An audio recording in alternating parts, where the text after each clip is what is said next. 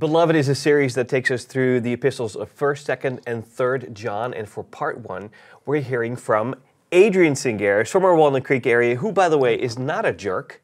I don't know who tells you that you're a jerk. It's not everyone. True. Actually, I'll go on record. I'll go on record. I'm sure other pastors are going to hear this, but you're one of the nicest ones we have. I appreciate Let's be that. honest. Maybe we don't work enough together. Yeah, we haven't spent enough time together, apparently. Maybe not. Hey, in the message, the first part, you talk about sin, you talk about fellowship, you talk about truth a lot. Yeah. I love that part about fellowship, by the way, being kind of like on a camp staff or a church staff, working together, being on mission.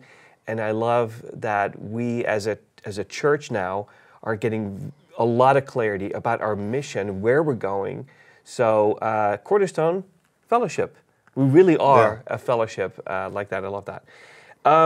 Let's talk about sin, though. since you're here, Pastor, let's talk about sin. You define sin as anything that harms others or harms our relationship with God. Is it really that simple?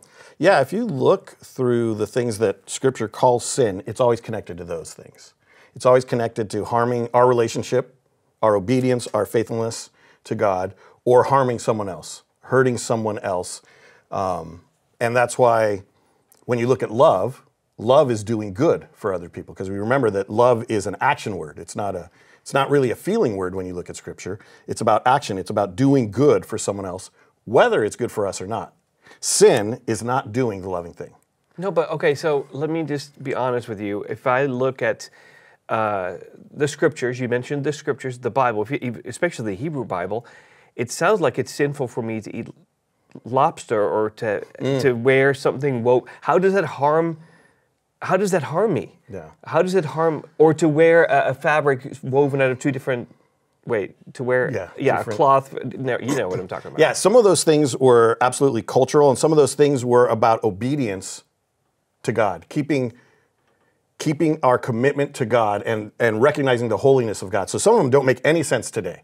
Okay. But back then they were about protecting ourselves, keeping ourselves safe, or other people, or making sure that we had in the Old Testament, appropriate reverence for God. And part of the new covenant is, as Jesus on the Sermon on the Mount, when he talks about that, he starts to clarify and simplify what sin is, and communicates that sin is when we harm ourselves, when we do something that harms our relationship with God, that breaks our fellowship, breaks our friendship with Jesus, or hurts someone else.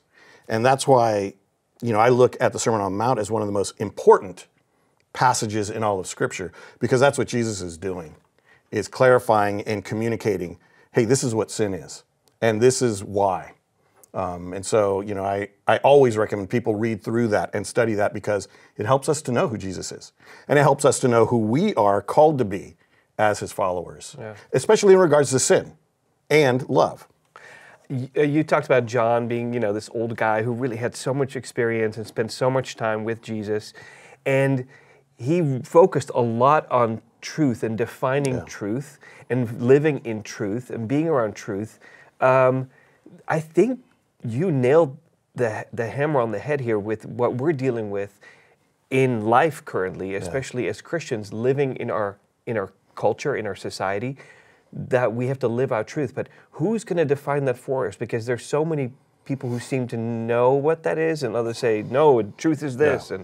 Well, two things in regards to that. I would say that the truth is defined by Jesus. Jesus is the truth. And we have to look at him for what he says is true and what's real. And unfortunately, I think even within the church, we've made truth something abstract, something philosophical, something out there, rather than the word for truth that we read is about being honest, being real, being truth-filled. Truthful means I'm not going to lie to you. I'm not going to be a hypocrite. I'm not going to pretend to be something I'm not. I'm going to be self-revealing and honest and share the truth about what I know about Jesus and what I know about myself. It's concrete. It's very practical and very real. And when we make it something abstract and philosophical that's out there, that's malleable, or something that only some people know, it's removed from our daily life. And that is the exact opposite of what John's talking about. Boy, do I love that. I love that, because And also, it scares me because I was thinking about sitting down with you, thinking, what if he's going to ask me really pointed questions? I'm going to have to be truthful about that, like completely truthful. Like, who in the world do we get to be truthful with nowadays? Yeah. Well, I mean, and I think that's the thing is we ought to strive to be truthful in every situation with everyone we can, but we also have to be aware that confession is me going to a friend and saying, hey, I need to talk to you about stuff that maybe I don't broadcast to everyone. Now, with the days of Twitter and Facebook, unfortunately, we broadcast to everyone all of our junk, but confession is me going to someone I trust and that I know I'm in fellowship with, on the same mission and loves me, is a friend. And I can share, here's where I have harmed someone else, or here's where I'm struggling with God. I know that love requires me to do this, and I just don't want to do that. And that kind of confession makes the load of being obedient lighter, because now it's shared. And I also can get some great encouragement from you. But also the next step often is, I need to go to Jesus and pray through that and say, Jesus, I don't want to do what I know you want me to do. Help me to change that.